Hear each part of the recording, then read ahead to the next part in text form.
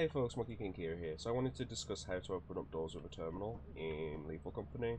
And I am playing solo, so for this instance I am using a radar booster just to show you.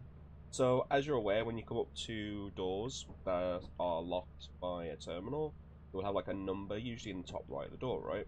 But you can also see them on here. So if I go to this and go view monitor, it will bring up the monitor here of, in this case, the radar booster, but usually the person that's next to the door wants it to be open, right?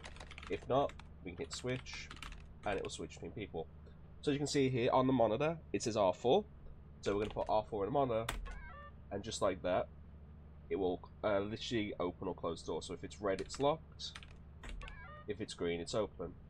You don't have to have this open, but it does help just to be able to see friends. So for instance, say your friend is being chased by a monster or a coil head, you can tell him like, hey, go behind the door behind you, I can lock it, and then that way the creature can't get to him.